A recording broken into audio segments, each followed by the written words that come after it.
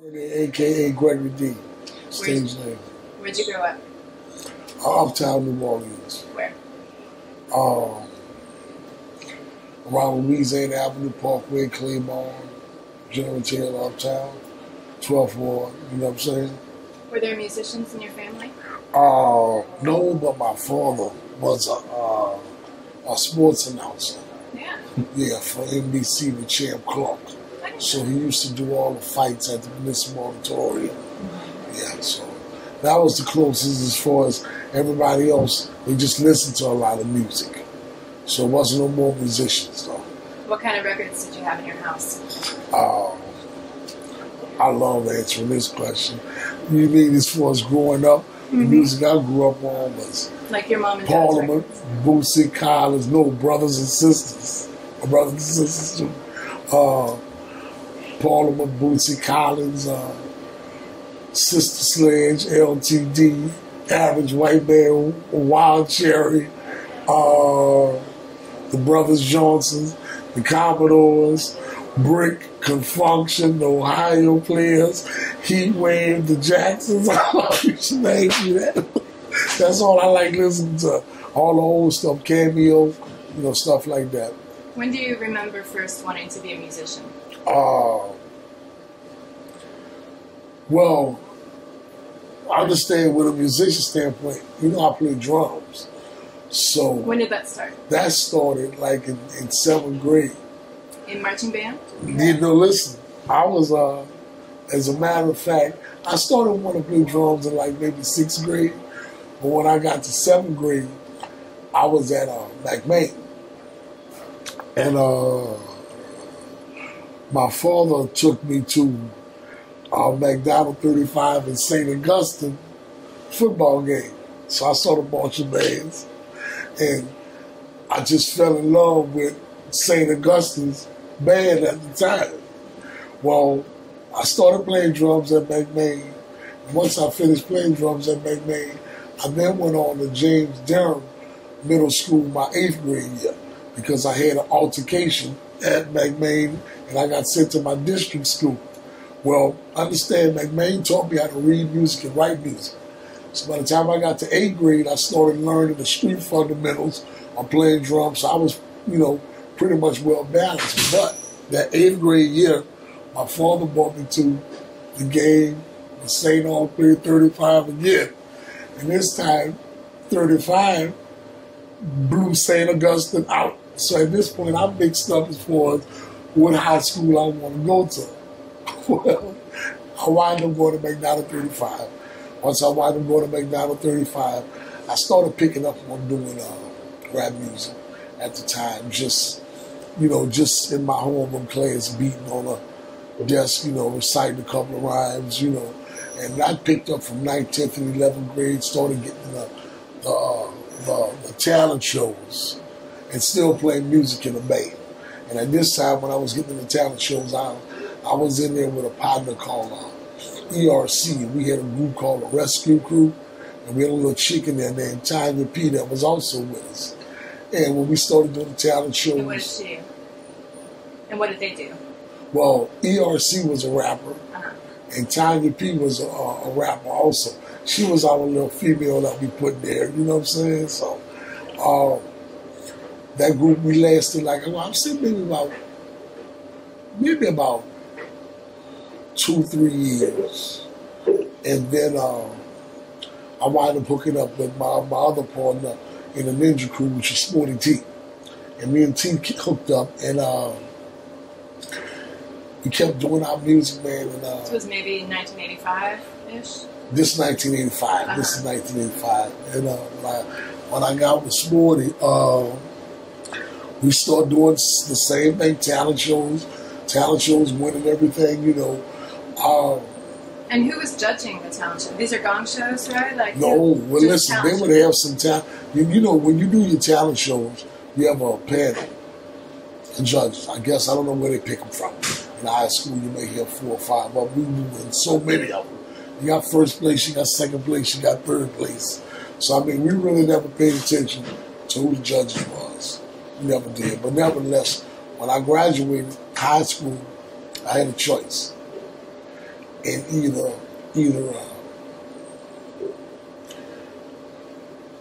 going to college on through scholarships, all on music, play the band, because that's what I wanted to do.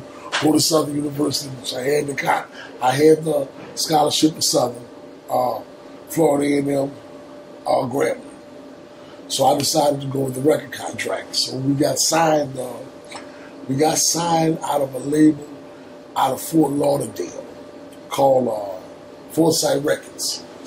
It was me, my partner Sporty the Ninja Crew, Baby T was our DJ. MC Shy D was on the label. Gigolo Tony, Brother Marquise from the Two Live Crew when we first started. So that was the first, our first introduction as far as when we actually got on waxing. And it came to be the first ever 12-inch single to ever come out of New Orleans. This is the first time anybody in New Orleans has been on wax that was a rapper.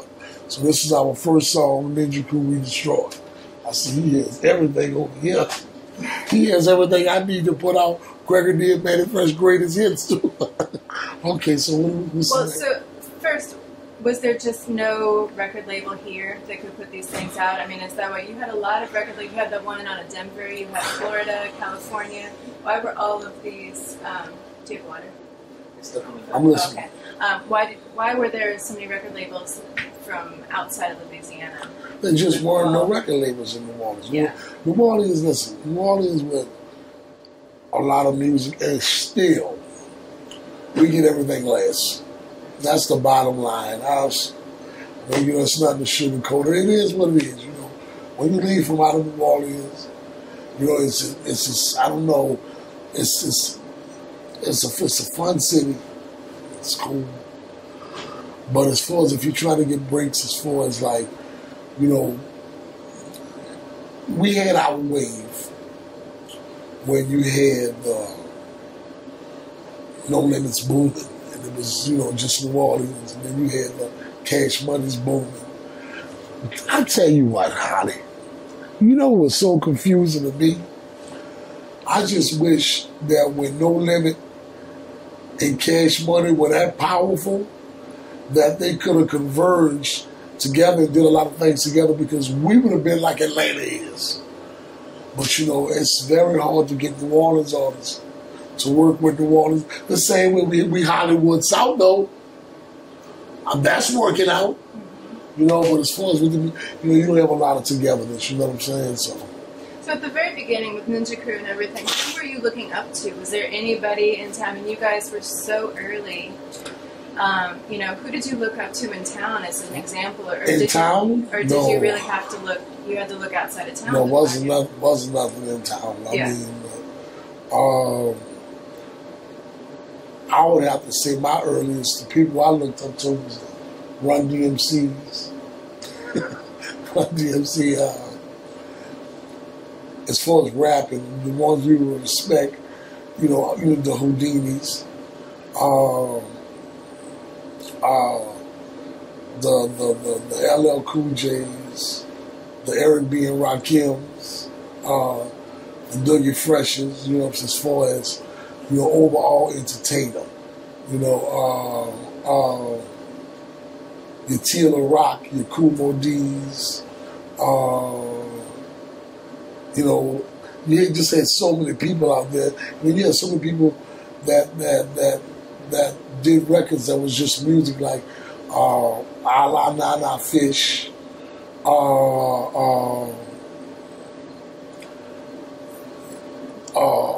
African Bambaataa, the Soul Sonic Force, different people, Never Forget Where You Came From was the first example of like a word roll call or any kind of, shouting out places in New Orleans on wax. It was the first. Exactly. So, I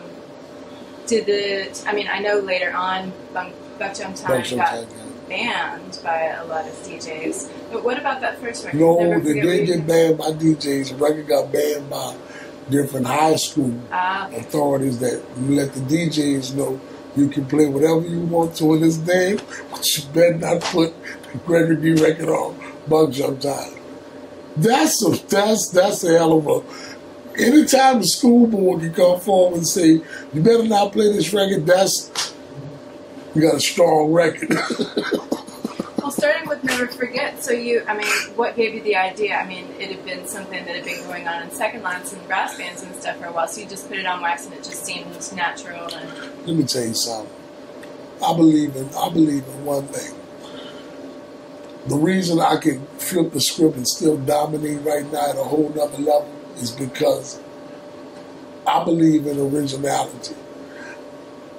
Anything that I do, no matter if I looked up to somebody in the industry when I was coming up, I do originality. I do me.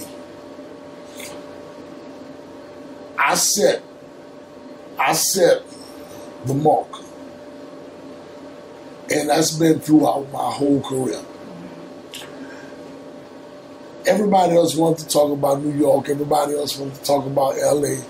And everybody was scared to talk about New Orleans. I don't have time for that. I'm going to set the mark. I'm going to make everybody start talking about New Orleans.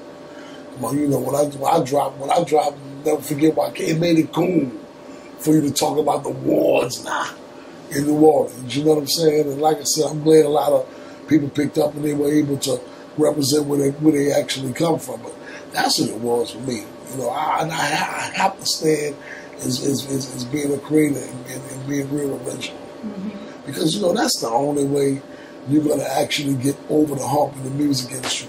You have to be original. Mm-hmm. You know, you want people to identify you as having your own sound. Yeah. Listen, no matter what, Gregory D sounds like Gregory D. Gregory D on a record sounds like Gregory D. Gregory D on a commercial sounds like Gregory D. I mean, and that's just what I thrive on. Do you think you've got such a recognizable voice? You think you got it from your dad, or is that just something that you practice? You know what? As time went on, I was so young when my father was doing the sports announcing that I didn't realize till I got older that, man, I probably got this from my daddy.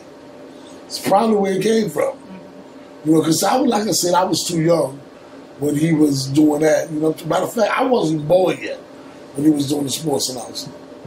So I figured, I guess it's just in the genes, you know what I'm saying? Sometimes it doesn't matter. Exactly. When did you first meet Mannie? We were all about around 82, 83, 84. Mannie was in another group called the New York Incorporated, right, with Denny D.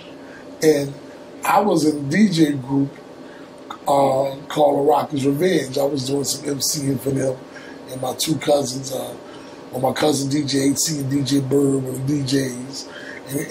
And Mannie, it was Mannie, DJ Wop, Mia X, and like I said, it was me, DJ HC Bird, and Rockers Revenge. We just were DJ groups that just did different parties. Mm-hmm. You know, so that's what we basically, and we would always see each other.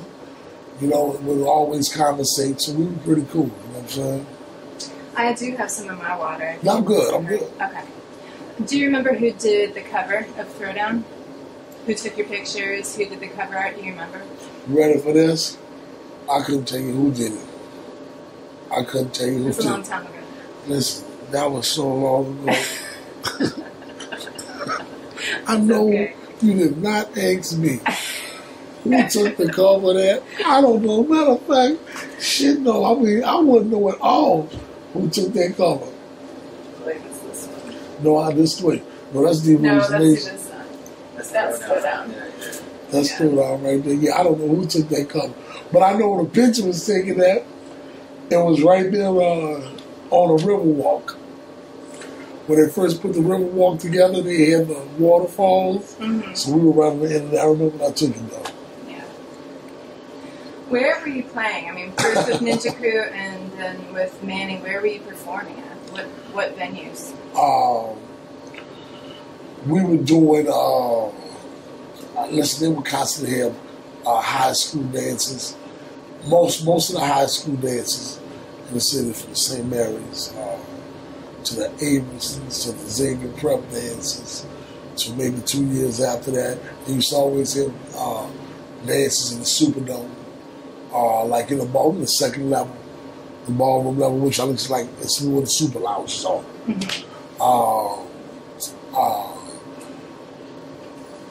Different skate rings. There was a place that was real popular called 3Ps, which was on Claiborne Avenue. It's right next to whenever your car gets towed. It's under the bridge on Claiborne, but it's a church now. It used to be called 3Ps, so a lot of different places like that. You know, Baton Rouge, Lafayette. And then by the time we actually put, and it all depended, because when you said when we first started, it's a little different after you make a record because you move up as far as when you actually performing that. You know, like when Ninja Crew first came out, we were, you know, basically Louisiana, Cajun Dome, Centroplex in Baton Rouge. The record got pretty hot, you know what I'm saying? It was a learning experience, though. And then you got to realize once I moved up and me and Mannie dropped, a little more exposure. You know, now you Texas, Louisiana, Mississippi, Alabama, Georgia, Florida, Memphis, you know. Did you know it was going to be as popular as it was? What? You know, well, that first record, but then you have 3 records with him. I mean, you were the most popular rapper in New Orleans. I mean, could you see it happening, or did it just happen, seem like overnight, to kind of, you know, you got really, really successful? Could you see it happening? Yeah. I mean, I don't, let me tell you how I'll be very honest with you. I take this so serious, it's not a game. If I say I'm going to do something, I'm going to do it. Any rapper that I ever put out, Holly, you know them. Holly, there's a bunch of rappers that you don't even know that you're going to find out today that I'm behind. And I've never been off the mark with nobody. If I profess that I want to go do this and do that, I just work that hard. You know, and then when you get used to, it's the same thing from when I started playing drums. The best I could be at drums is section leader. You know, I mean, so that leads to what? That leads to scholarships. Okay, I want to be a rapper. Okay, let's get in talent shows. The shit started getting like boring because we like just winning shit. But we work so hard, we take it so serious that yeah, I can honestly say, yeah. I mean, when I get into something, you know what? I kind of pre-play it. I kind of pre-play it. You want this? Yeah, I kind of. That ain't water. But. I kind of pre-plan ahead of time, you know, eventually actually what I want to do. And I just go at it so hard, you know. You know, if you pre-plan anything and you just do it right, but see, it's just a matter of how hard. Yeah, natural light and beer. You would be the one to bring this. We're good, thank you. Here's water too. Now you have all the beverages. Gotcha. So go ahead, where was I? No, I understand your point. What about California? Listen. What happened in California situation was Throwdown album. I just had an idea for a Freddie Krueger record since, you know, Nightmare on Elm Street was real popular. And by me playing drums, I come in this damn beat in my head. I do my thing. Let me tell you, when you can't go wrong. A beat that's gonna never go wrong is boom, boom, boom, boom, boom, boom, boom, boom, boom. That's the national crossover. No matter what, it's never gonna fail you. And then I used to always be just reciting that. The little girl on Freddie on Nightmare on Elm Street when she was going, 1, 2, Freddie's coming for you. And I was like, you know what? If we put this ignorant shit behind that goddamn beat, let's see where this gonna go.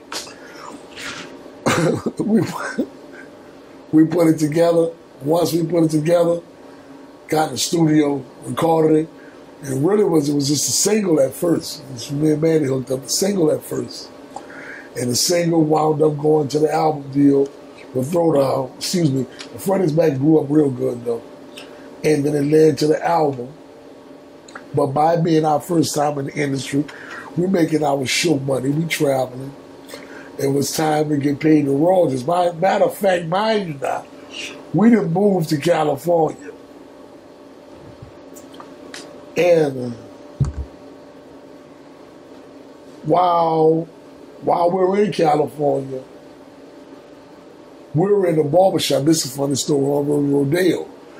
And we left New Orleans and we had been watching the Rodney King trial from New Orleans. When we moved to LA, we forget that we're in LA where the Rodney King situation is going on.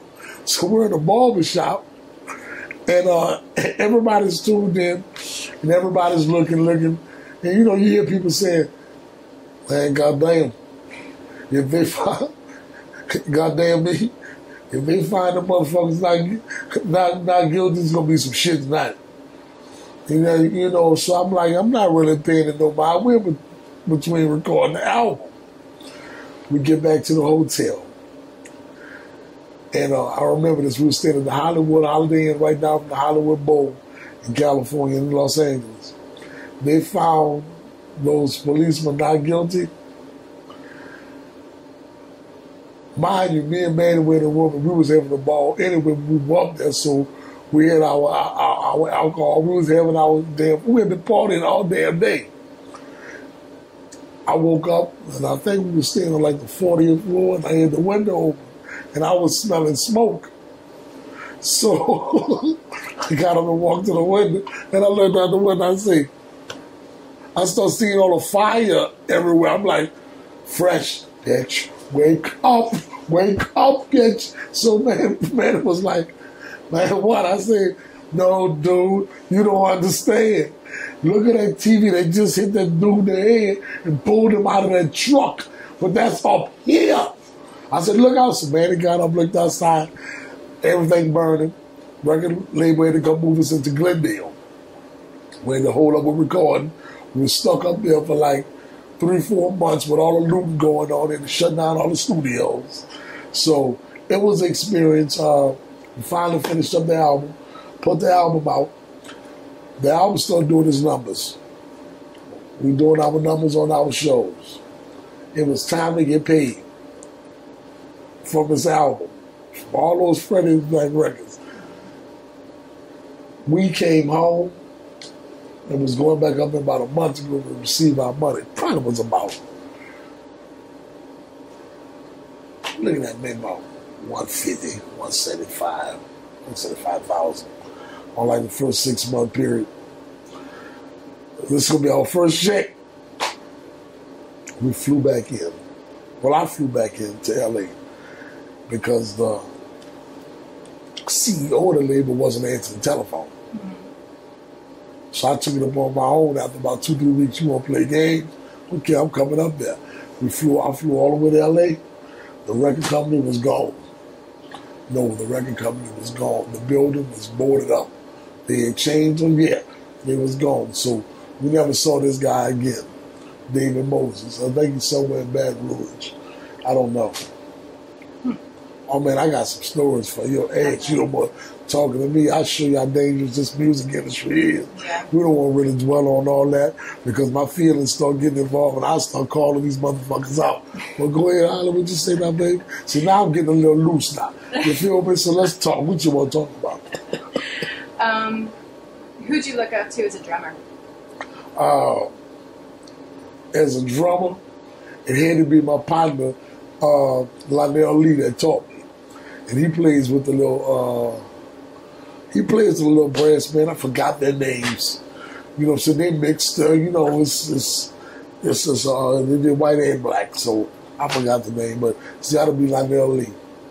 How are rap and brass band involved? How do they influence each other?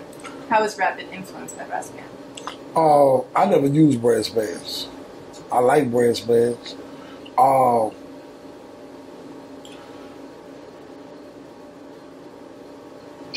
I think a lot of, I guess some people like to use brass band sounds in their music. I mean, I had never, you know what I'm saying? I mean, so as far as how it influenced it, That's two different things. They can work together, but I never even thought about how that influences. Nah, I don't even mess with all that. What about I'm in my zone. What about buck jumping? I mean, people who aren't from here see this video, they hear that record, not know what it means. What does it mean? Buck jump is just getting into the music, feeling the music, just doing. Really, it's like a second line dance. You know, when you're using your feet shuffling. Usually see it in the second lines. You know, but I also call buck jumping just bucking. You know what I'm saying? Motherfuckers wasn't buck jumping when buck jump time come on. When buck jump time come on, motherfuckers is bucking.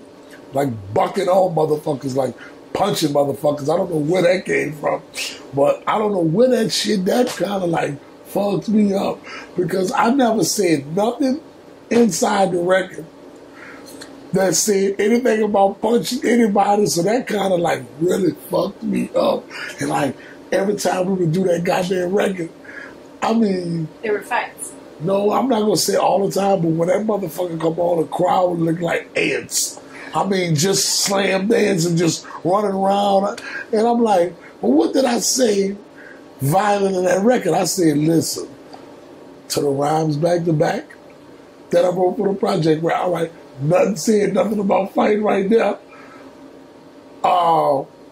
This rap is wild. Our number one hit, when you ever heard a rapper bust like this, I didn't hear anything wild in that part. But I think what triggered it, when I said Uptown, Third Wall, that Cali, Mel for Me, Magnolia, I think they just would be bucking so hard that when they hear their project, you know, and it's, listen, even when I say they talking about California, like it's so dope, let me see Cali walk through the Cali. I'm still not saying nothing about New Orleans fighting against New Orleans. When I said wild hard, New Orleans, Lord, I heard they kicking colors. And the same with all, because you had Bloods and Crips starting to form. So I still was trying to figure out myself, okay, where are these fights occurring? So by the time the record started getting like really hot, I just was confused. But like I said, they just get excited when a record comes on, you know what I'm saying? And if, you know, it just makes your adrenaline start flowing. It's like some pre-slam dance shit. By mistake, you know what I'm saying? So, and you know the crazy part, let me tell you something. It just shows you how records backfire on you. Buck Jump Time never was a record that we said, this bad boy about to blow up. That shit you not. Man, I didn't even like Buck Jump Time. I'm like, fuck it, I'm recording this motherfucker. We tried it at the concert at the Municipal Auditorium. It was Gregory and Mannie Fresh, NWA, Sweet T, Rodney and Joe Cooley. So I always test some shit. I was like, I told my partner, I said, and remember, at that time, everybody was on the Freddie's back and the Can't Never Forget where I come from. So they was waiting for us to do Can't Never Forget. So we did Can't Never Forget. And I said, listen, before I go, I said, we got a new song that we going to do. I remember this shit. We're in the Municipal Auditorium. I put that motherfucker on. And when that bitch went, well, all you sleepyheads out there, it was going, do. And when I fucking said, you know what time it is, when that shit went, Buck Jump Time, when that motherfucker started going, boom, boom, boom, boom. I looked at that crowd, the first time, they just, and I'm saying, oh my God. So when I finished, I told my partner, Brian, we're going to record this. We're just going to throw it out there and see what it do. And let me tell you something, we just threw this out there. That motherfucker backfired and blew up because it's original. And see, that's when you start learning anything that you do that's original and don't sound like nobody else, you're going to stand alone. And you brought New Orleans into rap. I mean, exactly. That's the thing. It's the first time anybody had. Exactly. So where we at? What's that? What's the next thing? You know, you're not used to me taking the whole, you know, I can just talk my ass off. Well, what about bounce? Why did drag rap catch on here so much? I mean, why is it still? What is it about that record? What is it about bounce? I don't know. I don't know what it is about the record. I just know one DJ probably took it And everybody got used to, listen, let me tell you something. It goes back to the originality. It goes back to like right now when a lot of the bouts, listen, I'm not knocking none of the bouts. I'm not knocking none of that shit. But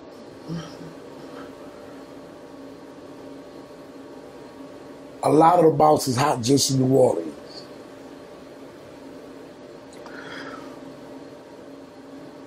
When Trigger Man came out, a lot of DJs started following whoever started the situation originally.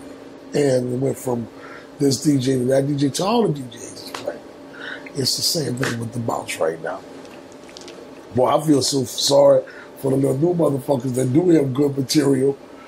Shit, you can't even get in right now. Because if your shit ain't bounced, you know, but that's kind of confusing because Future still gets played, Rich Homie Quan still gets played, the Amigos still get played, K-Camp still gets played, Young Thugger still gets played, Kendrick Lamar still gets played, Wiz Khalifa still gets played. I don't want to hear all the fucking excuses from these rappers. Get you some original shit and get out there and promote the material. Go back in the days when Rap A Lot Priority was here, when they used to have street teams and posters and flyers everywhere, like with the Rough Riders. I mean, you knew if they came in town, they was in town. Posters everywhere, everything. You don't have none of that shit no more. You know, you don't have a lot of people with original shit, you know what I'm saying? I mean, so that's just basically it.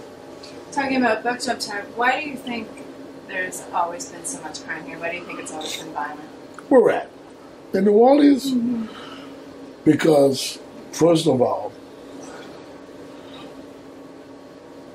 you got a lot of violence because we already know it's been this way for years. It's always been corrupt. It's always been short on police. That's some new shit that they're making up now that they finally, once you see the shit can't be controlled, now you finally saying we short on manpower. Shit, you've been short on manpower for like 45 years. In my goddamn eyesight. And like,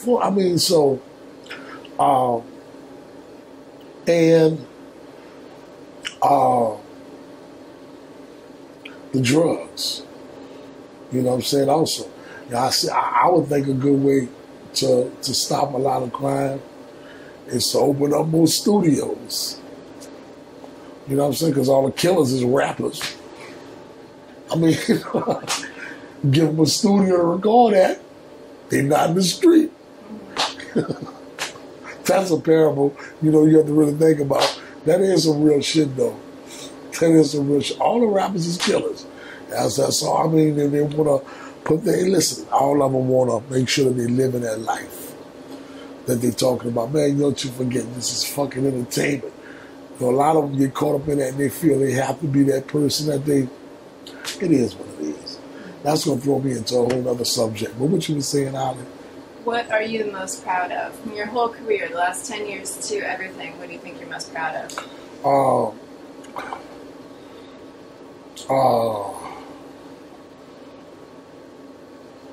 I would have to say, honestly, Ali, I would have to say the most thing that I'm most proud of would be the fact that I was able to become a brand. That's all I can say. I mean, there's a bunch of things I'm proud of, but just the fact that I'm a brand and I'm still able, you know, to conduct business on different levels of the entertainment field. I mean, that's... And just in case people don't know, you're very, very much in demand as, you know, a rapper, an event announcer. You do tons of radio spots. Yep. Give concerts. Also promote groups if I like you. You know what I'm saying? My first group I put out, my first artist that I put out was at 7, 8 years old. Mac. But you know Mac's in jail. Still right now.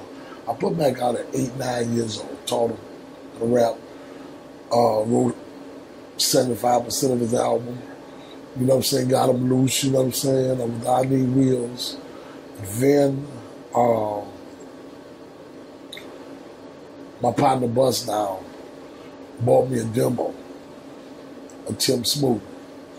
Me and my partner Johnny Noah put Tim Smooth out on JG Records. Then I promoted the first debut singles to get Magnolia Chop out there with the What You Wanna Do, It's Gonna Be a Hot Summer, Shake Your Body.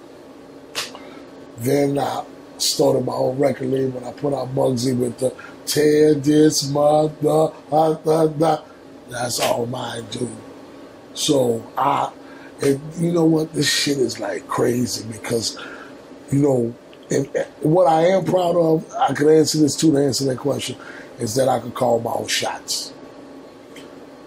And as far as which way I actually want to go. And it's so crazy because I have a hand in damn nearly everything. And sometimes it's overwhelming because I spread myself too thin. You know what I'm saying? So, I mean, it's like this, like while we having this interview, we just finished up Mary J. Blige, Biz Markie, Dougie Fresh. You know, the following week before I was crammed up. Me and Scarface was in concert in Baton Rouge the week before. I did Bootsy and Mystical at the Western Center in Denver.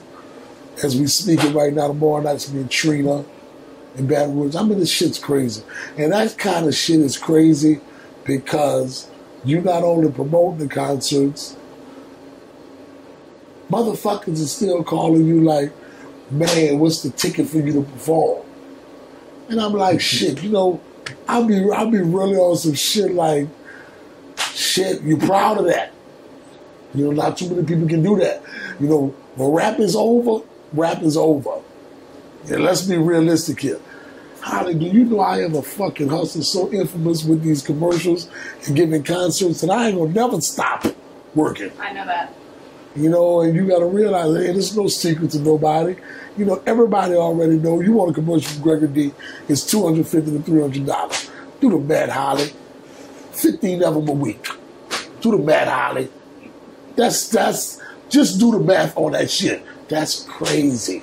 And that's just Louisiana, Mississippi, Alabama. I'm like about 3-4 more weeks away from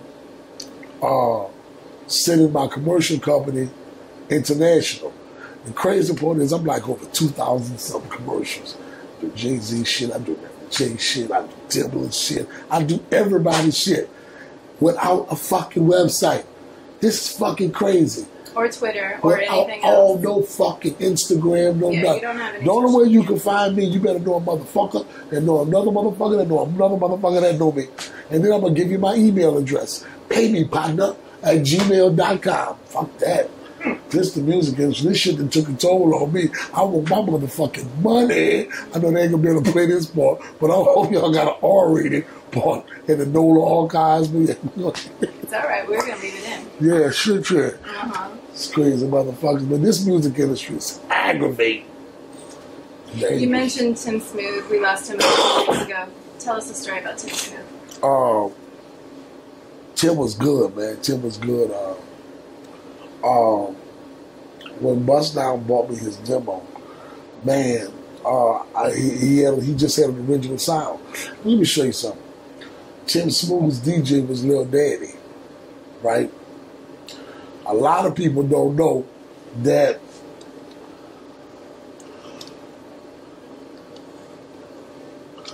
Lil Daddy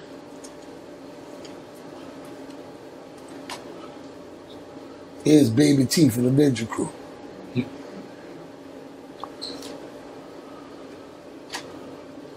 I put Baby T along with Tim so that Tim gave somebody to do his tracks because Baby D changed his name to Lil Daddy.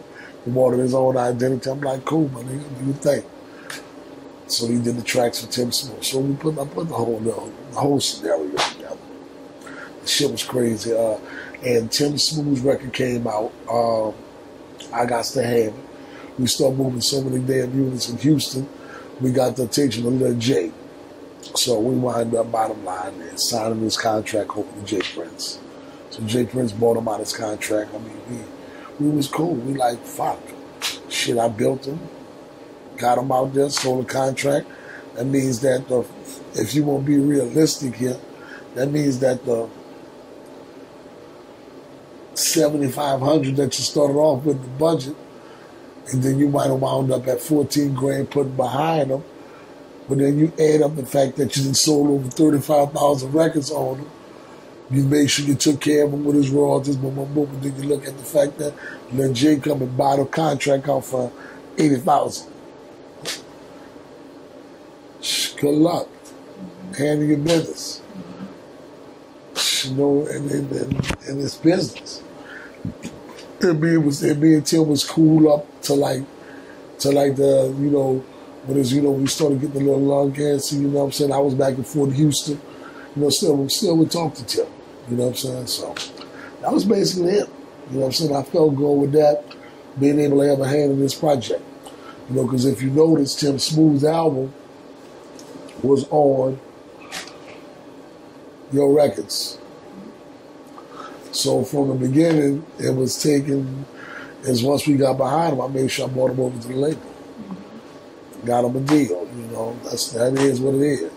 And you know, unless you would have really even asked me that, I sit back in the gap and a lot of motherfuckers don't know. We don't just play the front line with the rap shit. Shit, no, man. I was making sure rappers get out there. Making sure that their careers get out there, you know. But, you know, right now, I'm very careful about that because you don't have a lot of loyalty with these rappers. You know, you put all your time, your money, you put all this invested in them, and they don't understand that the way they bootlegging right now, it's hard for you to even make any money. You know what I'm saying? It's just kind of hard getting behind these artists because if they don't understand that loyalty, I mean, it can turn out real bad. Yeah. You know, so. No stuff, won't be no stuff. No stuff. I'll let John, but matter of fact, that came off our Where You From, even with the Drop and Give Me 50, when, what's his name out of Houston? Mike Jones. He came on the hook from Tim Wall. Listen, and that's what fucked me up, Holly. If the artists down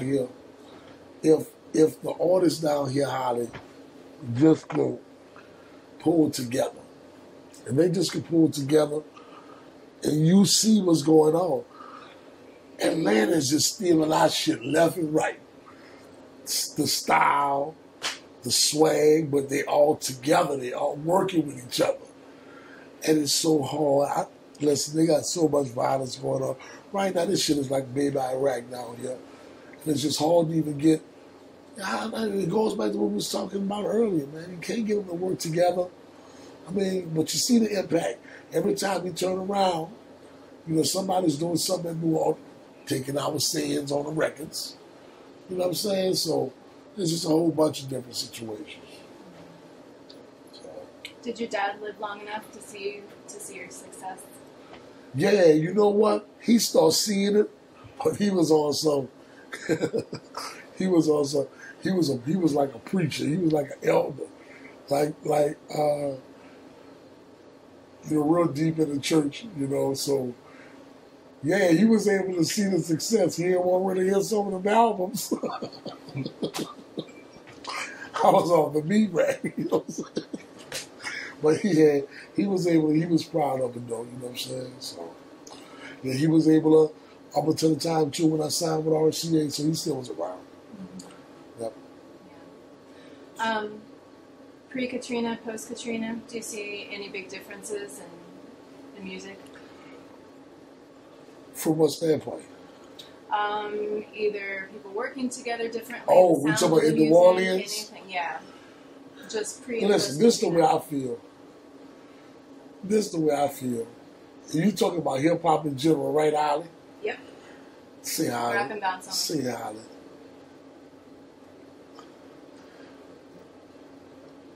I was going with music pre-Katrina. And let me tell you why. And I'm speaking just about the music industry, period. And it can fall into New Orleans too. Man, they got so much bullshit out there right now. You used to have to really be a rapper and spit some shit to get respect in this industry. You don't even need to be a rapper no more. Listen, they're on some bullshit right now in the music industry. You know how many motherfuckers can't rap? You know how much shit you listen to right now that you can't understand what they're saying? But listen, can't knock them. They got an original style. That stupid shit is selling. Or what the fuck can you get mad at a motherfucker that just sold over 2-3 million records? That stupid shit is selling. That's how they feed their family. That's how they feed their family. I just do the rap industry. It just ain't the same. It's all political. It's all political. I mean, listen, you get a bullshit record. As long as you got some serious money behind you and you got the connects, it's all about who you know, you in. Who's been your favorite artist to work with? I mean, what, we're coming on 30 years, already at 30 years. Oh. I never had to work with no artists. I never did no a lot of collabos and all that. I would be able to answer that if I was, actually dealing with a bunch of artists or collaborating with them. What about Mia? Tell us the story about Mia. Mia cool.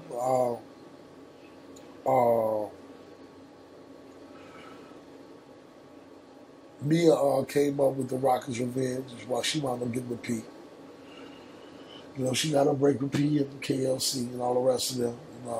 Mia does her thing. Mia like real cool. You know what I'm saying?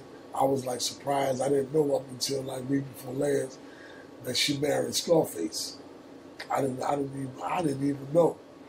You know what I'm saying? Until I actually, a week before the concert, and I called and I had to get some stuff to braid the face. And I asked him, like, man, you didn't tell me you got married, you in the face. So, but she good girl, you know what I'm saying? Mia did her thing, you know what I'm saying? When that No Limit, had their situation going, Thank you, sir. It's all good.